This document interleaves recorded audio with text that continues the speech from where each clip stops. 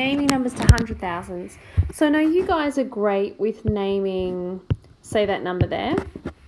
What you don't realise you're doing is that you're grouping that in a group of 3 because of the places. So if we have a look up the top here, we've got the units place. So this is our units, houses or family, whatever you want to call it. That's just your hundreds and tens and ones. And then we've got a gap, like an actual box gap.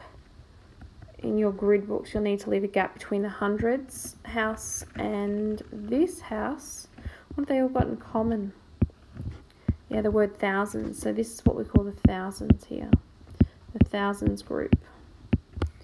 Okay, so I know you guys are great with naming 631. What if I put a 9 in front of it? Well, what column is that 9 in? It's in the thousands. So we literally read it 9,631. No worries. Oh, I know what I can see here. See with the ones there, I've got a decimal place. In every number in your ones column, just after the 1, there is a decimal, but we don't always put it in. So that decimal might actually be there, but you don't put it in. It just helps us when we sort numbers and name numbers when we've got decimal places, just bearing that in mind. Alright, so what if I have more than 4 digits? What if I have, oh, I might just try a different colour there, that's a bit difficult to see. What if I tried this number? So again, we start over here at the ones and I group my 3. So remember, this is my ones column. I'm going to group my 3 there. You can see that's 468. That's no sweat for you. Then I come across with that empty box and I'm going to try and make another group of 3. I can't, but that's okay. I just don't need to worry about this box over here. It's got nothing in it, so I don't worry about it. If I have a look at this number though, I can read that number. If I write it down like this, what is that number? That number there, 65. That's right. So it's 65, and all we've got to do is name it by the house that it belongs to, which is the thousands. So it's 65,000. Then we just read this bit over here, the same, 468. All right, I'm going to give you one more of those ones with 5 digits, and you're going to have a go at naming it before I do.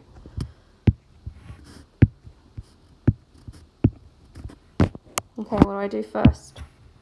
From the ones place. That's right, I make my group of 3. Then I go across and I can see that I've got my gap between my hundreds and my thousands. Then I go over again. Can I make another group of 3? Nope, that's okay. But I can name it based on that bit there. If I write that number down, that number is 37. So it is 37,000, because that's the name of that group. And then this bit's easy, 873. 37,873. Okay, so what happens then if we have another digit? If I do this,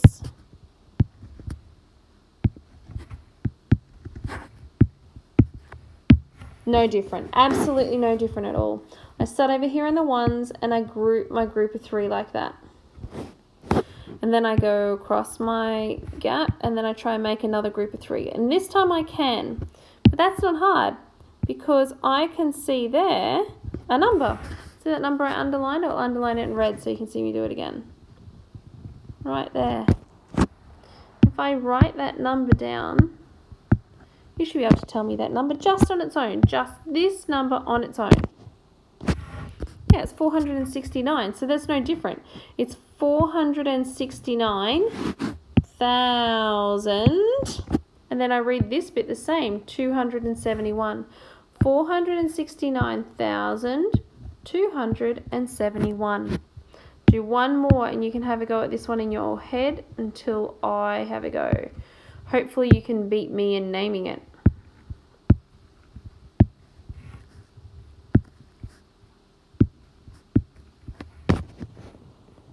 Don't be confused by the zeros.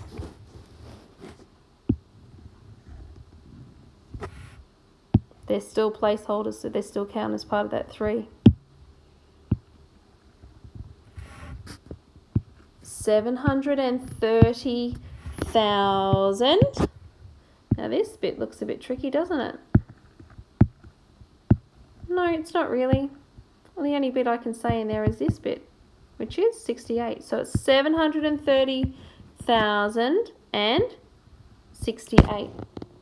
Okay, in the next clip, we're going to be naming up to millions.